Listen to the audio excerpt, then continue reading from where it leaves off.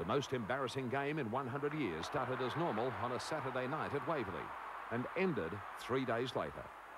The Bombers had started against St Kilda without Hurd, still injured, and seemed to be a step ahead at every change.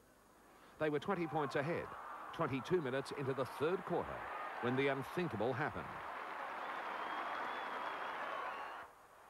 A blowout of a high-voltage fuse at United Energy cut electricity supplies to Waverley, plunging the whole arena into darkness.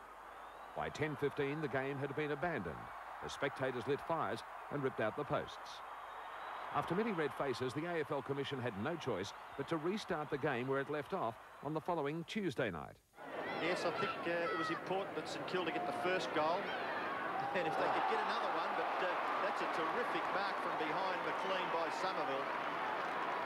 I think it was mentioned on Saturday night, a much improved player, and he's certainly an important part of this Essendon lineup in their quest for success this year. Mark taken by Fraser. In goes Fraser, and he's put it through for a goal to the Bombers. Move it at all costs. Keogh again inside 50. Fletcher attacks. Well done. They couldn't quite put a tackle on him. Back into the centre. Bad mistake made there by Bardsley. Wanganeen gets it. Could finish. Keeps it low. Good looking kick. It's there. Well done. O'Connor, well done. With strength, and then goes long. Gets it well inside 50.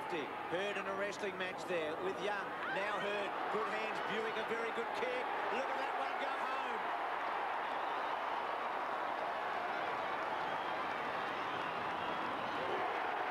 Fantastic. As soon as the lights went out, I just made one beeline to the ground and kept them on the ground because I wanted to make sure that we couldn't get into trouble, because you never know, the lights may have been able to go back on in 1 minute. So there's a lot of what-ifs in that situation. Never happened before. And then, of course, you could see the smoke coming out of the tunnel, and I thought, well, I don't think we want to go up that tunnel. So we just kept in a group down at the mouth of the race. And into half forward once again with a high kick. Bandy with a big leap couldn't